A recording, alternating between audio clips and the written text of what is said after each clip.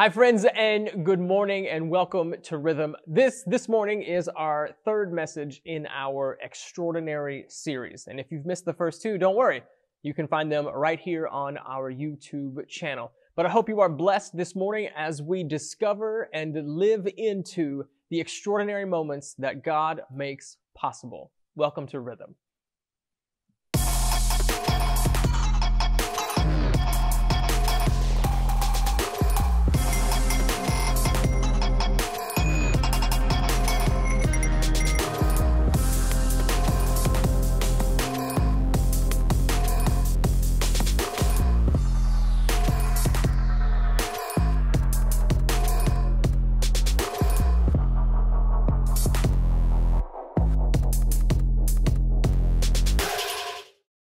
Scripture is full of extraordinary moments.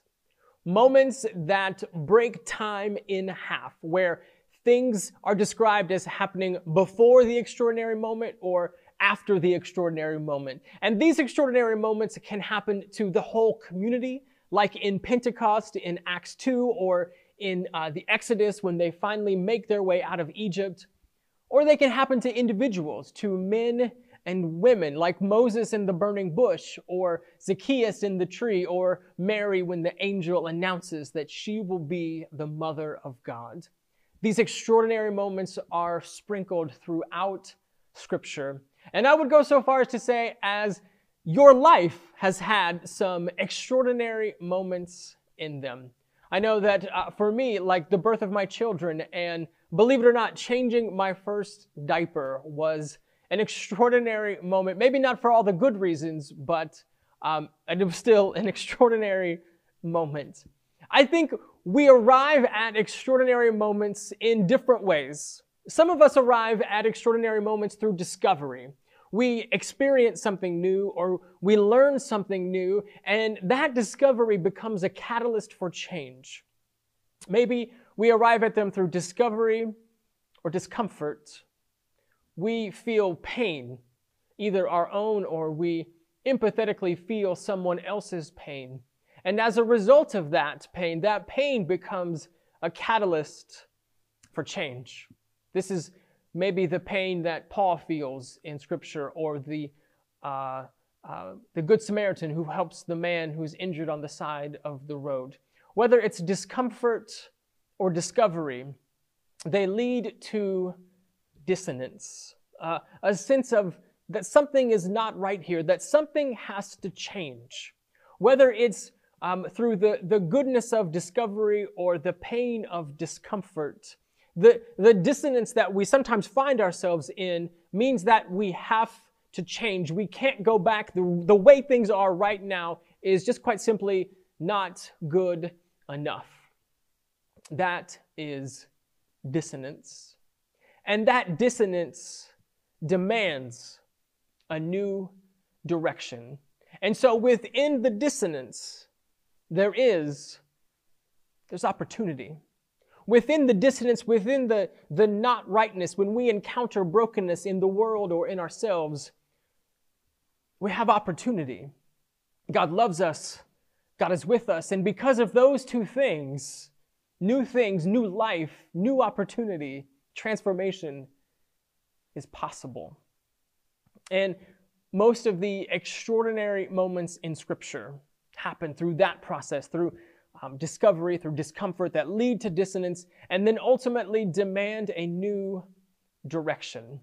And maybe one of the clearest examples of that is in the Old Testament, in the story of a woman named Esther. Now, to give you a little bit of background, Esther's book takes place when the Israelites find themselves as refugees. They find themselves not living in their land and not living under their king. They are living in exile. And so they are simply trying to survive as a minority population in a different land. And this land has a king. And the king is not an Israelite. The king is not necessarily sympathetic to the Israelites. And the king, as the story of Esther reveals, is not necessarily the most stable guy either. In fact, as the pages of Esther open, the king is hosting a party.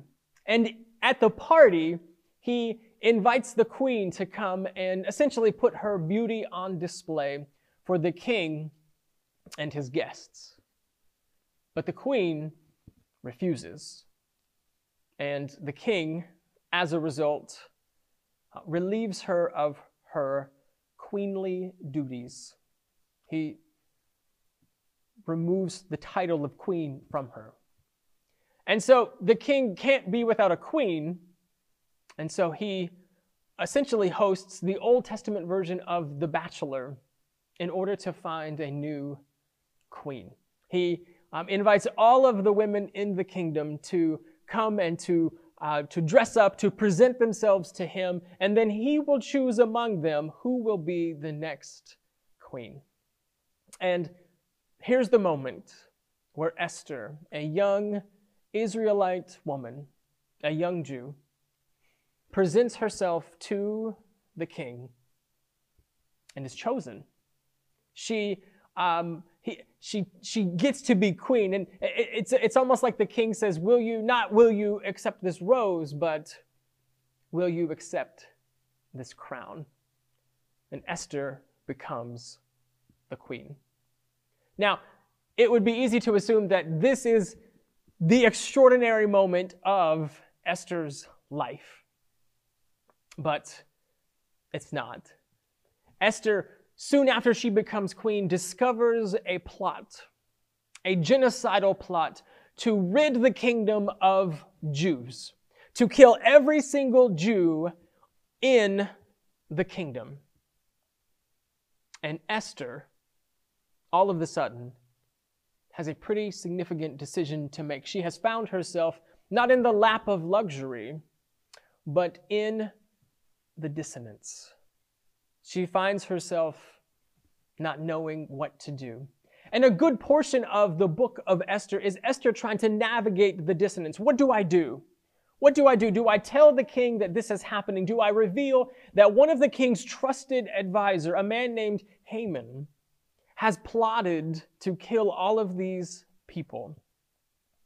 Do I reveal that to the king in hopes that he will do something about it because he can?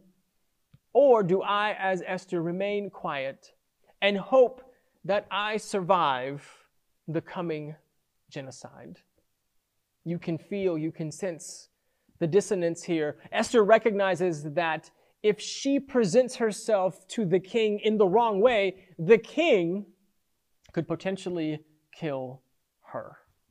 And yet, her uncle, a man named Mordecai, is trying to convince her to intervene so that the genocide is averted.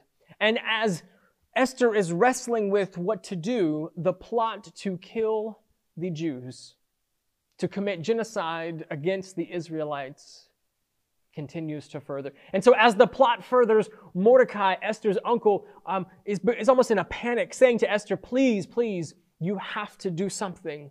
And it culminates here in verse 14 of chapter 4.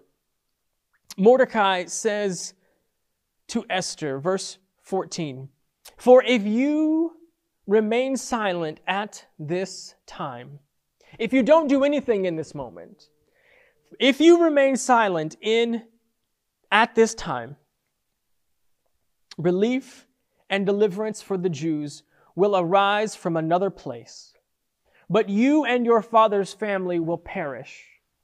And then this line, one of the most powerful verses in Scripture, one that just captures the moment, it captures the dissonance, it captures the opportunity. This is what Mordecai says. "And who knows, but that you have come to a royal position for such a time as this."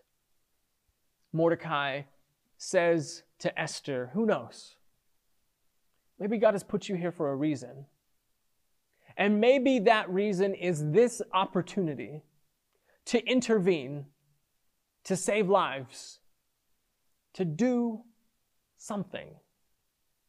Well, fast forward, Esther does intervene. She bravely talks to the king, and the king puts a stop to the potential genocide. and rescues the Israelites. But that doesn't happen. That doesn't happen if Esther remains silent.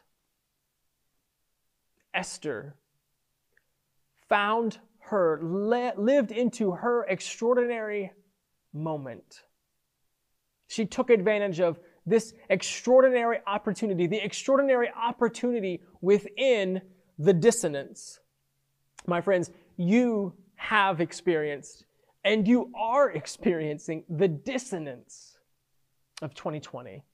You're experiencing the discomfort of not being able to do what you want to do. We are all experiencing the dissonance, the discomfort, the desire to get back to normal. But in the dissonance, there is opportunity. I am reminded at key moments in history, not just in these pages, but throughout world history, it is young people that show us the way. It is young people that lead us out of the dissonance and into the extraordinary. It is young people who remind us of the possibilities and the potential. It's young people who remind us what can be. And so, my friends, that is your opportunity in the midst of the dissonance to not find rest in the dissonance, but find the opportunity in the dissonance to remind yourself, to remind everyone, to remind our community what can be, to remind our community what is possible when you, like Esther, bravely intervene. When you, like Esther, sacrifice yourself. When you, like Esther, live and love sacrificially. This is your extraordinary moment. 2021 is your extraordinary moment. What will you do with it?